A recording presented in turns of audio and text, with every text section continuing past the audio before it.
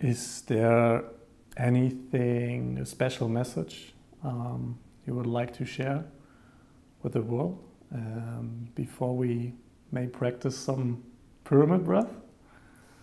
My special message would be, life is short, and it's precious, and it's sacred, and it's beautiful, and especially when we make it so. And it's up to you, my friends, to make it so. Not to make it short, meaning, but to make it sacred, make it special, make it beautiful. You know, stop waiting for an outside source to create that for you, but realize that it's in your power, in your wheelhouse to create it for yourself. And when you create it for yourself, you also give other people permission to do the same. And that's the paradise that we have been, waiting for and looking for. It's not somewhere else. It doesn't happen at a later time. It's here now. And we are the creators of it from inside out.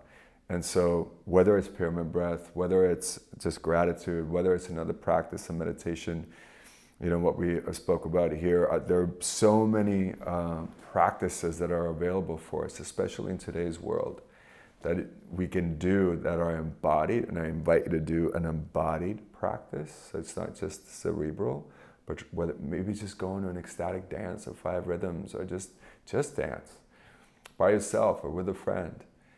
How to be in the body, how to activate the wisdom that is within us, and how to live from that place. That would be my invitation for you. And if you want to find me, there'll be links, and my wife, and right here. I really, really believe it's better together. And I share these tools that I use myself and that we use.